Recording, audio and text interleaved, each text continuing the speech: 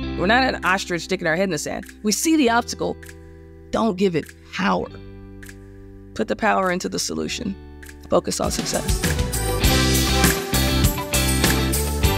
Hey everyone, it's Angie Witkowski, New York Times bestselling author of Spark, Leading from the Front, Bet on You. I learned almost everything I know about leadership from my service in the United States Marine Corps, and I'm so excited about this season's Bet on You podcast. As your host, I get to bring in incredible guests who help us all, me included, because I'm on this journey with you, develop the clarity, confidence, and courage to pursue our dreams. Not our small dreams, our big dreams. And I was so excited about this next guest, Vernice FlyGirl Armour.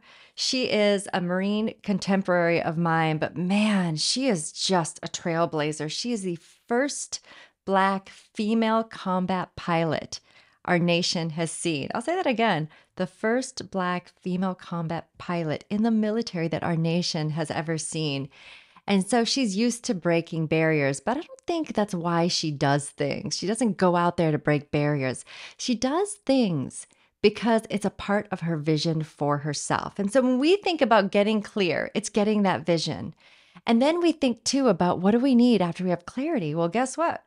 Vernice, or as friends call her V, she's going to help us get gutsy. That instinct that we have that's nagging at us to do something, she's going to help us get really into that and move that feeling and push it towards action. I cannot wait for this conversation.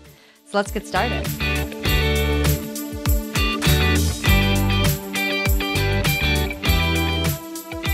Hey V, I am so excited that you're here on the Bet on You podcast. I knew you were the perfect person to encourage our audience to take risks on themselves because of all the amazing things you've done in your career. But if you don't mind, tell us a little bit about you, how you got to be this awesome presence, keynoting in front of tens of thousands of people, inspiring, motivating people on social media. Can you share the behind the scenes sneak peek into what makes you or what's made you you?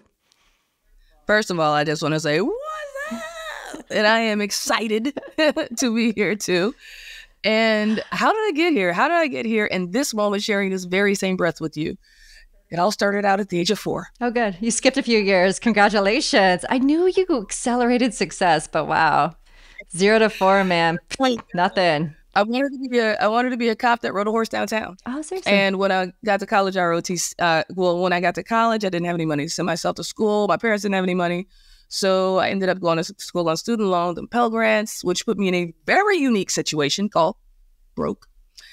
And ROTC had a flyer, free trip to Mardi Gras. I was like, what? And I didn't see the ROTC part at first. I got up closer to the flyer, get all the information. ROTC, Miller, what? Partying has signed me up, right? So hook, line, and sinker. And I also saw it as a way to help me prepare for what I really wanted to do, which was still at that point be a police officer, right? So military, esprit de corps, physical fitness, everything that could help me get into police academy, excel once I was in, maybe even save my butt once I got out on the streets. 5 weeks into ROTC Leadership Advanced Camp, this is like a year and a half later, after I marched 7 days straight at Mardi Gras and did not party at all. They kind of oversold you on that promise, didn't they? I mean, but that's the military for you, right? Yeah. I mean, come on, you will see the world. I saw Iraq, but that's fast forwarding, right? That's fast forwarding. Long story short, I ended up seeing a Black woman in a flight suit, and I said, "What? That is cool. Why didn't I think of that?" Better than a horse, right? I can fly. Well, I mean, it was something I hadn't even thought of. And I thought it was so exciting and juicy. I'm an adrenaline junkie, if you have not figured that out yet. And a unemployed comedian. I'm sure that'll come out in this podcast. But long story short, wanted to be a combat pilot. And I wanted to be a Marine, right? But the Marine Corps at the time didn't even allow women to be pilots because it was combat arms. And DACOITS, I hate saying acronyms, but I cannot remember what that stands for, but it was basically a committee of people who reviewed all the laws, right, back in 93 or whenever it was, and they opened up certain positions for women to be able to be more competitive in the military. And flying was in combat. was one of those. So the Marine Corps now had to let women be pilots in the Marine Corps. My grandfather was a Marine, Mumford Point Marine, World War II. That's incredible. I was going to ask. Oh, wow. So this is a family business. Like, this is significant. Third generation Marine Corps. That is amazing. That's right. That's right. So that was the short Reader's Digest of how I got here. Failed the flight test the first time, passed it the second time. Didn't get into officer candidate school the first year. As you know, women could only apply once a year. 88% attrition rate. People never apply again after the first year. They get jobs other places or set their sights on something else. Second year I applied. I was part of that 12%. Didn't make it. Third year's a charm. Wasn't accepted. Oh, you lost me there. I'm like, yes, finally. V-Girl gets a chance. Right. 4 years in, they're like, okay, this chick is not going away. Right. And I wasn't. So I got accepted, went through officer candidate school, graduated as a leader of Marines, December 1998, went through flight school, graduated with my Pensacola Wings of Gold on July 21st, 2001. That is incredible. I mean, so you have broken many barriers and you obviously are very resilient. Where do you get that from? Man, I've been asked that question a couple times. And funny enough, when I was in the Marine Corps, I was at a Women in Aviation event. And it's the first time, because I was the only female Cobra pilot in my squadron. Out of 365 Marines, 67 pilots, right? So let's just say my experience was a little different. Onboarding package was a little different. And at this point, it's all these women, and we had a flight suit social. So all the military women out of Women in Aviation, was maybe 20 of us. And it's the first time we were around because most of us were the only or one of a few in our squadrons, right? And the things that we were individually thinking were our imagination. It's like, oh, wait a minute. No, that's a real thing. You're going through this too, right? And I go back to family, my great-grandmother, who was the first African-American female unity minister, right? And she would always say something good is going to come out of this, right? And my dad talking about words are powerful, and I call him Mr. Philosophy. We would go into the line at the grocery store, and if the cashier wasn't smiling when we got in the line, she was absolutely smiling when we left, right? So the whole resilience and determination, ambition, tenacity, grit, if you will. And now I've mixed that with Gutsy, as you know. How did I end up getting here, sticking with it, making choices, wanting to see it through? I mean, if I didn't, who would? I think it's the best question, right? Like, you see everybody around you, like, well, they're doing it. Why not me? And it connected back to that event, because sometimes I ramble. I remember asking the question, what do I really want? And before that, it was, what does the Marine Corps really want? If we're trying to get more women into the Marine Corps, well, what do they really want? And then I turned that question around. What do I really want? What do I really want? And that why, and we've heard it out there, it's almost cliche-ish now. What's your why? What's your why? But no, seriously, what's your why? And how is that a grounding force, belief, and value for what you want to create in your life? I think that's a scary proposition for a lot of people, specifically mid-career professionals, because so much of their career, so much of their life is responding to what they should do. You should get this degree, you should do that, you should go here, you should go there. And their company is, again, creating these amazing career pathways for them. And then they get to, wait a second, I'm not happy. I've been doing what everybody else tells me to do. And now I want to know where my fulfillment is. And I just don't know. Have you ever had that experience where you're like, shoot, what does V want to do? And if you do, what do you do to get clear? Yeah, like every other week. Because there's the big goal and there's the big purpose I feel I'm here for, right? Connection, healing force connecting in the world, right? And how I specifically do that. It's like Walt Disney. He was very clear. He wanted to create something so amazing that people from around the world would want to come check it out. That was his beginning vision. That was his why. That was his desire, right? Then he came up with Pocahontas and Disney Video and Disney World and Disney Tokyo and all this other stuff, right? So the big overriding purpose, yes, that's going to be my North Star. And the mission or the tactics on what do I want, how do I want to get there, what's going to get me there, is a constant reevaluation. And some moments bigger than others. COVID, sitting on my deck. Who knew that what I did for a living involves more than 10 people getting together in a confined space, right? And felt like I got caught with my pants down. And because I wasn't doing all the digital stuff, right? I was still carrying my golf clubs around, going to events, speaking on stage, snowboarding. I was having a good time. And in that moment, I had to reevaluate. I got my journal. I walked around the lake. I got to reimagine, right? What do I really want? How do I want to do it? Then I got to reinvent what's the plan. Then I got to reinvigorate it because it was like death by PowerPoint at certain times, right? I think it's the most many of us had been on a screen every day to connect with people. And then 5, reattack again and again and again and again, right? There are only 2 ways to succeed. The first time or again. Wait, that's like the best. Can you say that one more time? There's only 2 ways to succeed. The first time, then again. Oh, if I could have my phone open, I would retweet that. That is like the best, I'm sure. But you've brought up something really important that I think a lot of people dismiss sometimes, or they don't take it as seriously. You're talking about journaling, you're talking about walking, essentially you're talking about reflecting. And those are just a couple of reflective practices. But my belief is like, you can't get clear about what you want to do when you schedule it in Outlook from Tuesday from 2 to 3 p.m. Like you actually have to go through a process. Can you talk a little bit more about your process too? I'm fascinated by that. And, you know, honestly, I'm working on my process. Like this right here is some string wrapped around my wrist. It's for a certain spiritual practice where every day you meditate twice a day. And the string is just to remind me to do that meditation, right?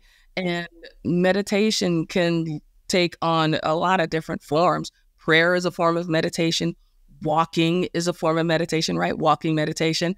But in this walking meditation, you're not walking with earphones in, listening to the news, right? You're actually reconnecting with the world around you, whether you're walking in downtown Manhattan and you just hear the symphony of busyness and world, and it's all just, you know, creating this white noise where you can just zone into yourself, right?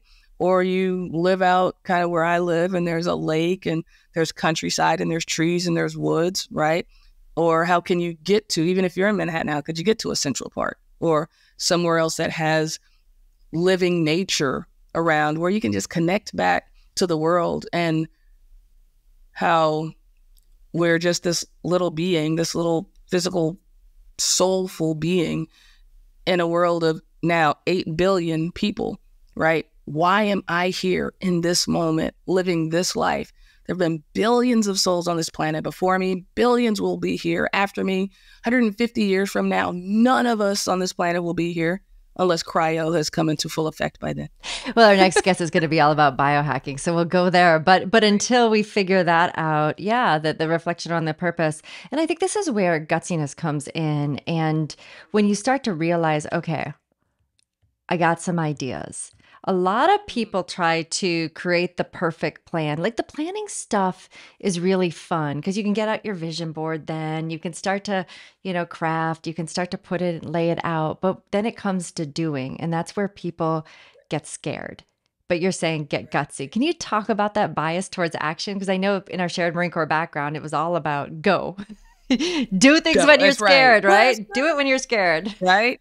Iron Mike, follow me. Come on, we're out of here. So if I were to back up and talk about gutsy and the gutsy move, right? The gutsy move in your gut, you know it's right. It takes guts to do it, but you got to take action. If you don't take action, it wasn't a gutsy move. It was just a gutsy idea, thought, right? Idea, ideation, whatever. And of course, we love the beginning phase of the dreaming, right? Because we're dreaming. Who doesn't love thinking about, oh my God, when I win the lottery and get the Powerball. And, right? It's fun to ask people, if you were to have $20 million, what would you do? Oh my gosh, they have the biggest smile. They go into the dreaming, right?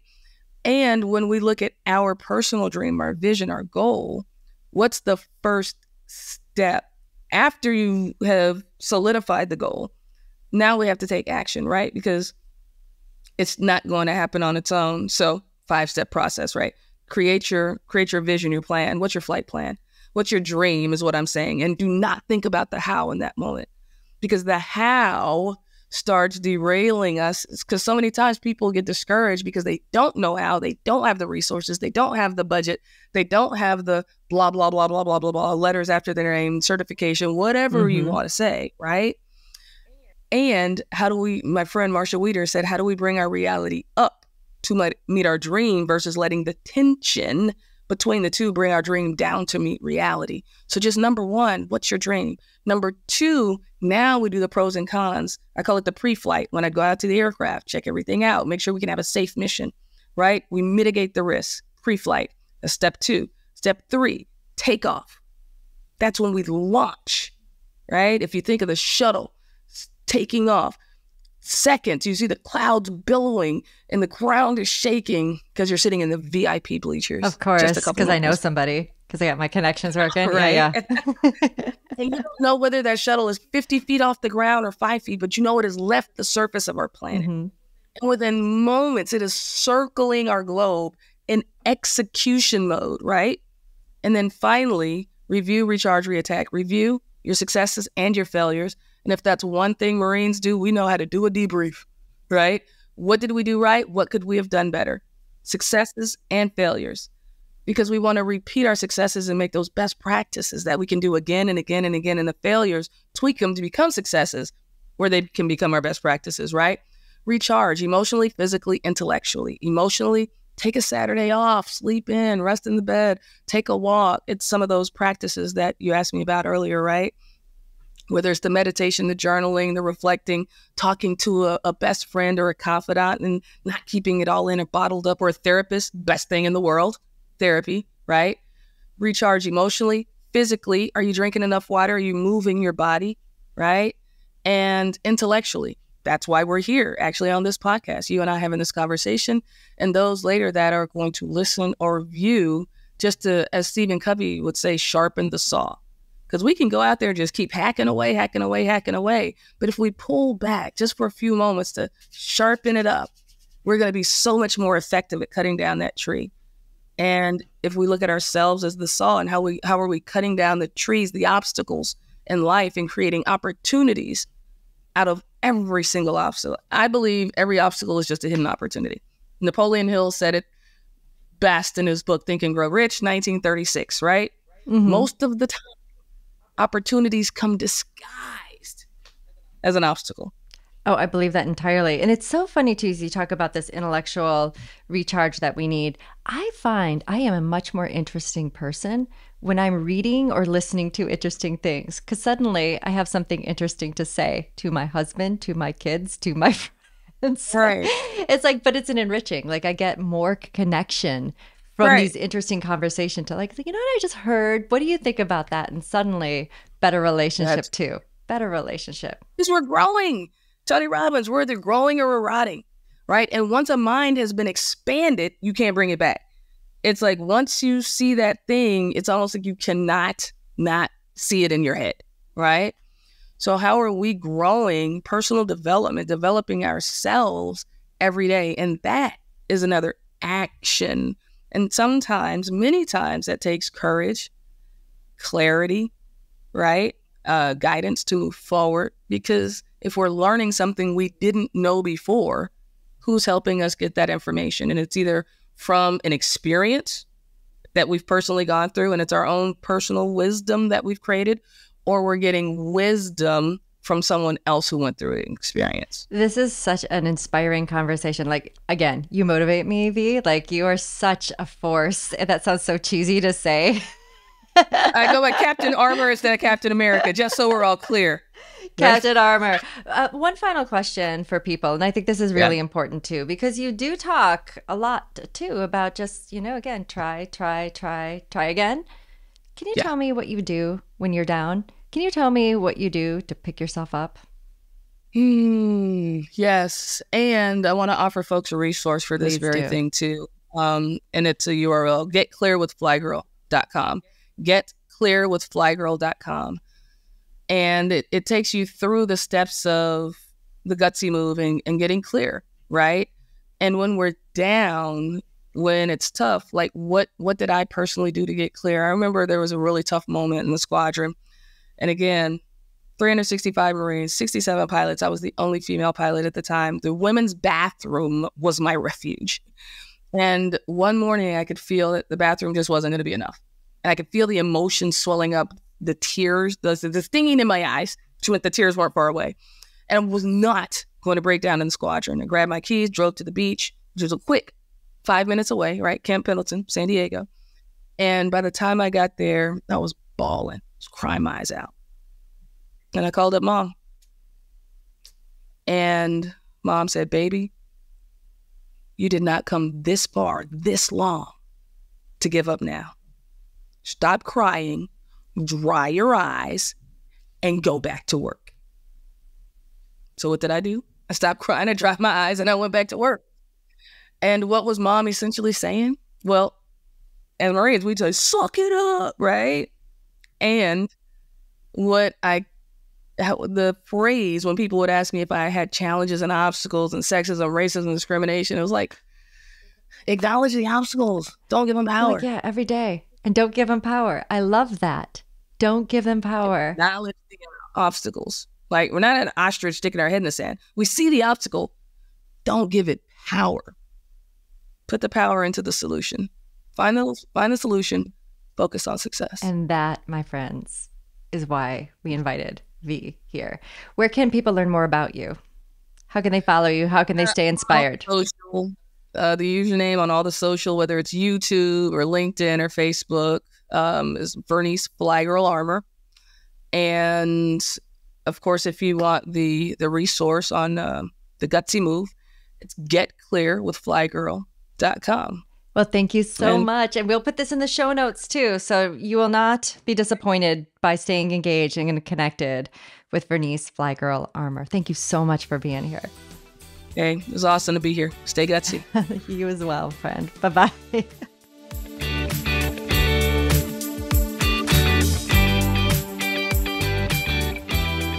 Hey, I wasn't wrong about that, was I? She is a force. I loved everything that V had to offer, but I'm going to talk about 3 things that really meant a lot to me in the conversation, things that I can take, put them in my pocket, carry around with me, and really guidance that we can live and lead our lives by. The first thing that I just loved was that we have to grow every single day.